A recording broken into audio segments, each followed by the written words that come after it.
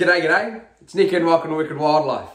Now, wildlife here in Australia and all around the world for that matter face all kinds of issues, from habitat loss to climate change, disease, overhunting, all kinds of things.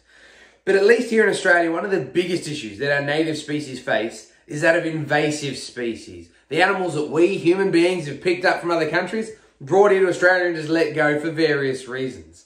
In fact, about 1,250 or 80% of all the threatened species we have here in Australia are directly impacted by invasive species. So over the next 10 videos, we're going to break down a list of the 10 most invasive species in Australia, starting this week with number 10. So stick around, guys. It should be a good list. It'll last a couple of weeks, but there'll be some animals that you didn't expect on there, and there might be a few animals that you're surprised don't make the list.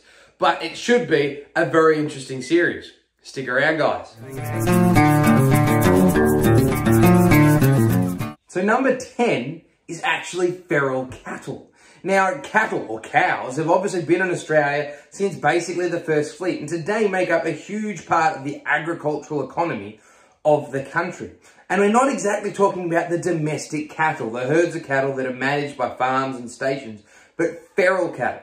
And what this basically means is, particularly across the north of Australia, where we've got huge stations and really remote tracts of land that have had managed cattle run on them, inevitably some cattle don't manage to get mustered. They avoid being rounded up or collected and gathered to be sold and castrated, moved from one paddock to another.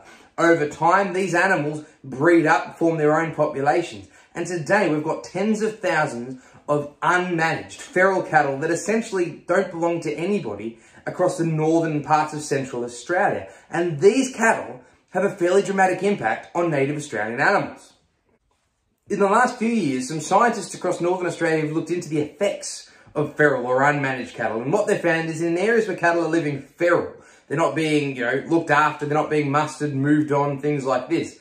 There's significantly less undergrowth. They're trampling and overgrazing all these low story plants, the shrubs, the long grasses, things like this.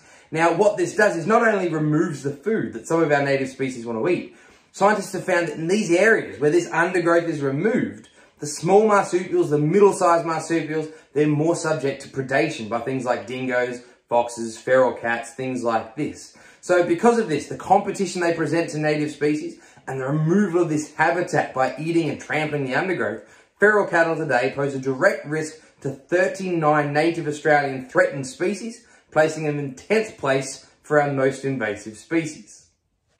So there you go, guys. The 10th most invasive species in the country is the feral cow, and I bet most of you did not see that coming. Now, the rest of the list we're going to cover over the next 9 episodes, so make sure you keep checking on back.